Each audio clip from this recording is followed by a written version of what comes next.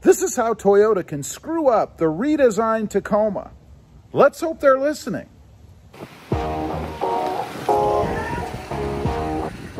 Well, good morning, everybody. How are you today? Pretty good here. You know, I've been thinking, there's starting to be some rumblings of the redesigned Toyota Tacoma. I've mentioned it, done a couple videos about it.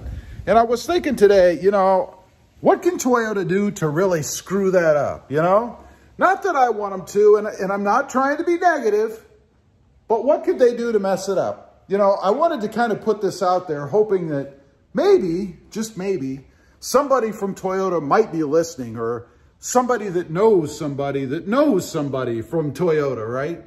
Because we're all anticipating it. At least I am. I love the Toyota Tacoma, and I'm very excited to see what they do in the next go-around. Because there's a few things that I think they need to make sure that they address, maybe correct, maybe improve upon, to make that Toyota Tacoma, the 2023, 2024, whatever it's going to be, even better, and allow them to maintain that #1 spot, right? So first of all, technology, right? I'm a big tech guy. I love tech in my vehicles, even though I know the more tech you have, the more problems you're probably going to have. But still, I love tech. And I think just something as simple as a bigger screen, right? All the manufacturers are going to the bigger screens. I just put a bigger screen in my Jeep Gladiator out there because I really love it. And I don't see any reason why during a redesign, Toyota couldn't increase the screen size and put more options on it. Controls for things like air conditioning, heating, all the different things that it can control inside the truck. Maybe gets rid of some of those other knobs and buttons and things, except the volume knob. We want a radio volume knob, but everything else is fair game. Fuel economy. The Toyota Tacoma, for its size, you would think would get better fuel economy already, right?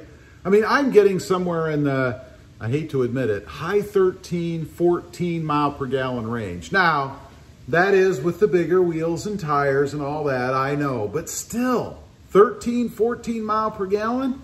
They have to address this. I think to stay competitive in that arena, they've got to get at least consistently 17, maybe 18 to 20 miles per gallon, which is still relatively low, I think. But 17, 18 to 20 miles per gallon average. Now, I'm not talking about just on the freeway. On the freeway, we've got to be more in the 26 to 28 mile per gallon range, maybe even pushing 30, something like that. But now is the time to do that, right? If you're going through a full redesign, why wouldn't you address the fuel economy issue? Now, that might mean some kind of a hybrid system. Guess is it probably will. I'm not sure how much more weight they can take out of the Tacoma, to increase fuel economy without making it smaller, and I don't think anybody wants that. Towing and hauling capability. Toyota, or the Tacoma rather, seems to me is starting to fall behind a little bit. Now, I know it's not a full-size truck, right? You're not going to pull a 30,000-pound travel trailer or whatever behind it, but they need to remain competitive within the market. The Jeep Gladiator is beating the Toyota Tacoma right now. So they've got to up the game. There's just too much competition out there to just rest on your laurels, right? They need to improve there a little bit, I think. Nothing crazy. They don't need to make it full-size truck capable, but it does need to be just a bit better. Now, this next one, and this is most important to me, selfishly, and that is power. Now, I know every time I mention that, a lot of people say that, well, it's not really the power, it's the way it's geared, the way that it's tuned. And I think I agree with that. And I say that because I have the Jeep Gladiator, which is comparable engine-wise to what the Toyota Tacoma has, but it is so much quicker, so much more responsive, it accelerates better, it's faster, and there's no reason that Toyota can't tweak that a little bit without going crazy. Now, if they go with some sort of a hybrid system or something like that, maybe even an electric, which I don't think is going to happen. We're not going to see an all-electric Toyota Tacoma. Chances are we're going to see some sort of a turbo system in it. We'll see. But they definitely need to address the power. It needs to be more responsive, and it needs to be quicker. honestly, it needs to be more Jeep Gladiator-like in the power department. I know, I've got my flame suit on, and a lot of you aren't gonna like that, but I'm just talking about power here. The Tacoma just does not feel as quick and as powerful as what the Jeep Gladiator does. Another competitor in their market.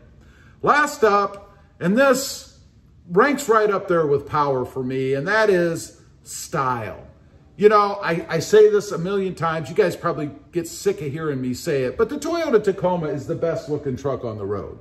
It is. That's full size, mid-size, it doesn't matter. It's the best looking truck on the road. So I think the worst thing that Toyota could do to screw up the redesigned Toyota Tacoma would be to ruin its styling, right?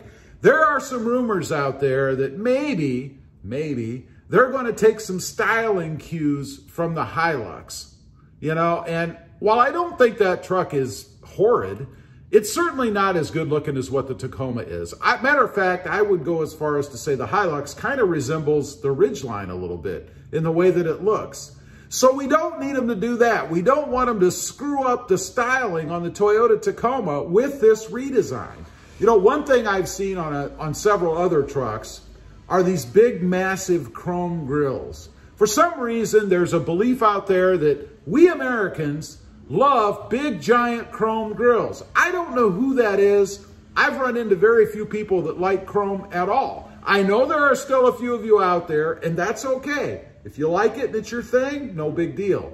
But there are a lot more of us that don't. So this belief that you should slap a big, giant, braces-like chrome grill on the front of a truck is just crazy. And I hope they don't do something like that with the Tacoma. Could you imagine them kind of, I don't know, luxurying it, that's my word, luxurying it up, if you will, in their minds, to make it a little bit more high-end, again, in their minds, by putting more chrome and stuff on it.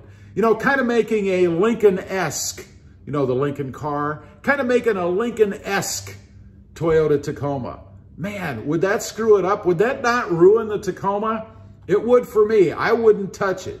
If they came out with something like that, it would be absolutely horrible. So anyway, those are just a few things as to how Toyota can really screw up the redesigned Toyota Tacoma if they don't address these things, if they don't get it right. I think competition in the market right now is probably as strong as it's ever been.